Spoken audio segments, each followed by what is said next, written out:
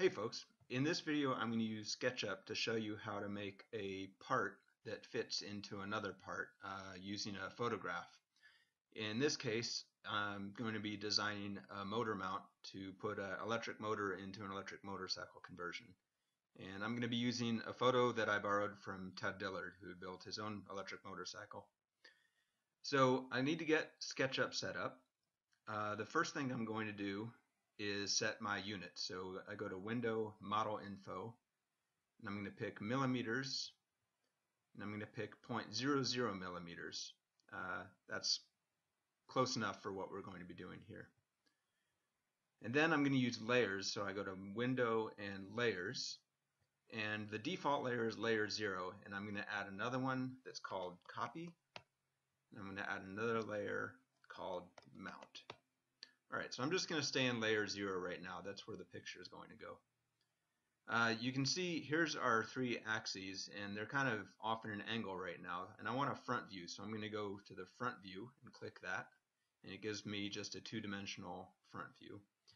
I'm going to use the pan tool, which is this hand. You can also just hit H. I'm going to move the origin, the center, down to the left a little bit. Now I need to import my photograph. So I go to File, Import, and I have two pictures. This is the original, and this is one that I lightened up a little bit. I'm going to use that because it makes it easier to see the lines that I'm drawing over. When you import the picture, you need to make sure that you click Use as Image. These other two options are for doing things differently from what we're going to be doing now. So Use as Image, and then double click the picture, and it brings it in. Now I have a hold of the lower left hand corner of this picture. I'm going to bring that over to the origin, and it just snaps into place. Click, click, and start dragging away, and just drag the image to what seems like a pretty decent size. And click again, and there the image is now in SketchUp. Now I'm going to go over to the copy layer, so select that, and now what I'm going to do is I need to get this image to be rescaled so it's the actual size of the original bike frame. Now I happen to know one of the measurements on this frame, and that's between that hole right there and that hole right there. I happen to know those are 412 millimeters apart. So what I'm going to do is I'm actually going to dimension that, and then I'm going to rescale the photo until that dimension is 412 millimeters. So here's the details of how you do that. First thing I'm going to do is zoom in on each of these holes. Now you can use the zoom tool. You can zoom in and out like this. You can also use the zoom window tool and zoom in directly on that hole right there. My preferred way of zooming is actually just to use the scroll wheel on your mouse or your touchpad, and you can zoom in or out, and it actually zooms to where your mouse cursor is. So I'm going to put the mouse cursor on that hole. I'm going to zoom in. Now what I'm going to do is grab the circle tool. I'm going to get as close as I can to the center of this hole. You click, and then you start dragging, and it makes the circle.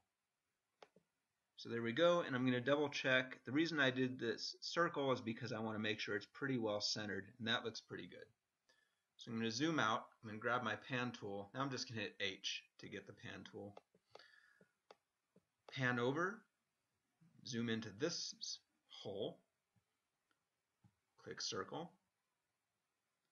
get about in the center, drag over, and click again. That looks pretty well centered too. Now if it wasn't centered, I could grab this object, take the select tool, or just hit spacebar to get the select tool, select it, and then grab the move tool, and you can click here, and from where you click it moves that circle. So I can move it to the left or right, but it looked pretty good where it was, so I'm just going to hit escape and get out of what I was doing. Alright, now I'll zoom back out, pan over. What I'm going to do is grab the line tool, which is this pencil right here. I want to draw a line between the centers of these two circles. So SketchUp tries to be smart, and it might find the center of this circle for me, but it's not really doing it. So what I'm going to do is zoom in, And the way to find the center of this circle is you kind of trace around the edge to a few points and then go for the center. And SketchUp is usually smart enough, it'll figure out what you're trying to do and find the center for you. So I click there. Now I zoom out again. And while I'm in the middle of drawing this line, if I hit H, I can grab the pan tool, pan over to this circle, hit escape, and it will go back to the line I was drawing again. So I'm going to do the same thing here, kind of trace around the edge and then go for the center. There it is.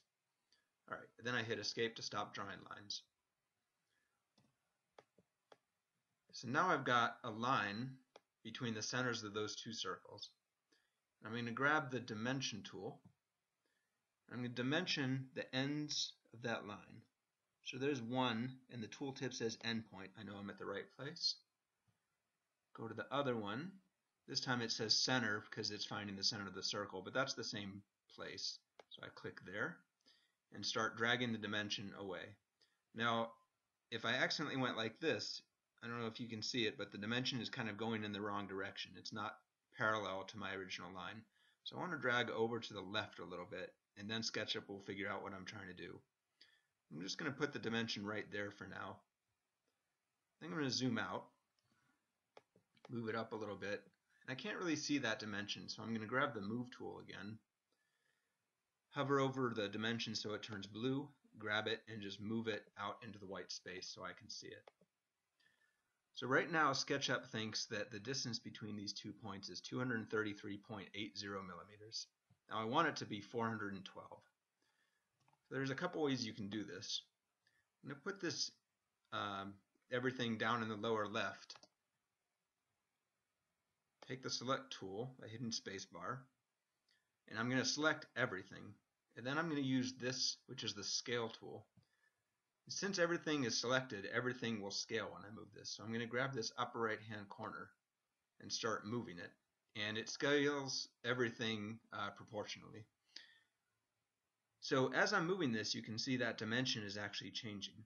And one way I could do this is keep moving it until I get to 412 millimeters. The problem is SketchUp tries to snap to different points for some reason. And so you can never quite get it exactly to the dimension you want. So I'm going to do something a little bit differently. I'm going to hit escape, stop doing what I was doing. I'm going to keep everything selected, and then I'm going to go over to my calculator. And what I'm going to do is I'm going to take 412, which is the distance I know it needs to be, divide by 233.80, which is the distance it thinks it is. And what that gives me is the scale factor. It's really the percentage by which I need to change that image to get it to the real size. So it says 1.762 blah blah blah. So that's what I'm going to enter into SketchUp. So I got to remember 1.7622, just taking the first 4 decimal places. So I go back into SketchUp, grab the corner and start moving it, and you can see down in the lower right hand corner it says scale, and that scale factor is changing. Now with SketchUp, as you're changing something, if you just start typing, it will enter it into that box. So let me go back because I already forgot what the number is. 1.7622. So I type 1.7622. You can see it appears in the box on the lower right. Then I hit enter, and it scales it exactly how much I need. You can see now this is exactly 412 millimeters.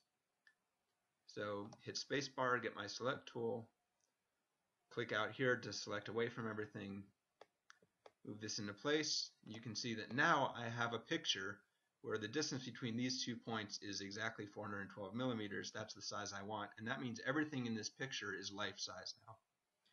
Okay, that was part 1. In the next part, I'm going to go in and actually start drawing these holes for the motor and these holes where it's going to mount up.